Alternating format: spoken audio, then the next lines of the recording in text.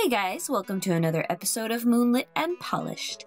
In this episode, I'm going to show you how I did these strips of pink over hollow nails.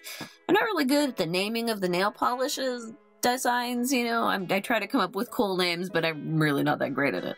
So I used ColourPop's One Wish, Two Wish, and I did 2 coats as a base.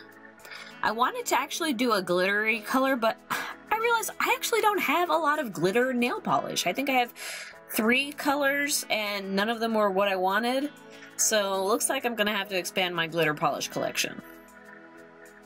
Either way, this one worked out pretty well because I do like it and I've been waiting for a design to use it with.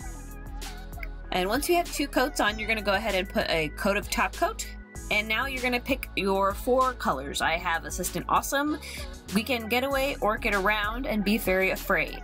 Assistant Awesome I got at Walmart, and I can't find it on the website. I don't know why they don't have this on their website for sale, but it's $2.49 at the store, and I do recommend it. Like, when you see me put the color down on this plastic mat, it's so pigmented.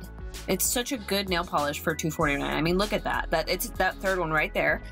And it's such a good pigmented color, and the leveling agents in it are just amazing. For $2.49, I mean, you really can't go wrong. I did 2 coats of each of these, and then I went ahead and put a clear nail polish over it. And then I set it aside to dry for a while, about 15 to 20 minutes. Once it's dry, you can go ahead and peel the little decals off of the mat. And next, I just took a pair of scissors and I just cut really thin strips. I cut them all into teeny tiny thin strips, and then I went ahead and I lined them up according to the order color I wanted for each of the nails. It's just faster if you do this, you know, for all 5 of the nails at once. That way you're not trying to sort through them while you're doing each individual nail. It's all kind of laid out for you and ready. And next I put a clear coat, just a regular clear nail polish, not a top coat, just to make my nail wet. And then I just started to place the strips where I wanted them to go. This first one is Be Very Afraid, the next one is Orchid Around, then next up we have Weekend Getaway, and finally we have Assistant Awesome.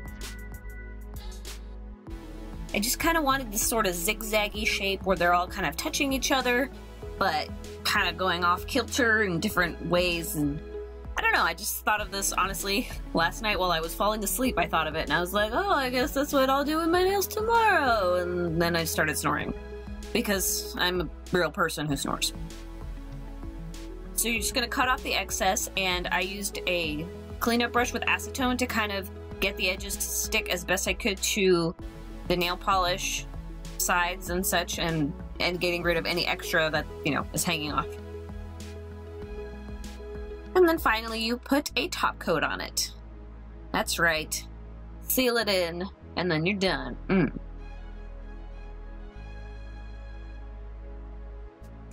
I ended up doing blues on my right hand and pinks on my left hand, and I really like it. Got a lot of compliments for it. So this is the final result. I hope you guys like it. That's all I have for you today. Don't forget to like, comment, and subscribe. Bye.